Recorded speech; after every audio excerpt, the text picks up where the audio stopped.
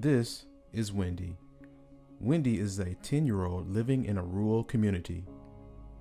Wendy has recently been diagnosed with diabetes. Fortunate for Wendy, her small rural elementary just established a telehealth-enabled school-based health center. This is great for Wendy because her primary care provider's office is 30 miles away in the next town. Travel for doctor's visits can be an issue for her family since they have one car, which her father uses daily to get to his job. Over the past few weeks, Wendy's blood sugar levels have been erratic and trending in a negative direction. On a recent visit to her school nurse for a regular blood sugar check, Wendy's blood sugar reading is very high.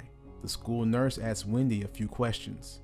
Wendy tells the school nurse that she's been experiencing tooth pains and dizziness. After more probing, the nurse learns that Wendy's family cannot afford to take a day off of work for dentist visits. She also discovers that Wendy has been on a liquid diet of mainly sugary drinks to deal with her tooth pain. Upon hearing this, the school nurse establishes an acute care telehealth visit with Wendy's primary care provider.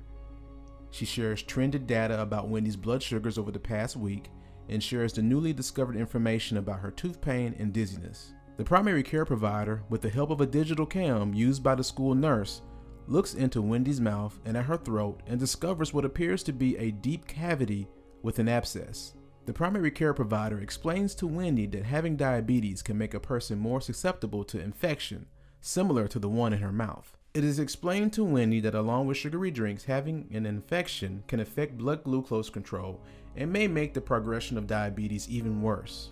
The primary care provider communicates that there is a need for an immediate referral to both a dentist and an endocrinologist. The school nurse checks Wendy's school records and notes that Wendy's family does not have a dental home.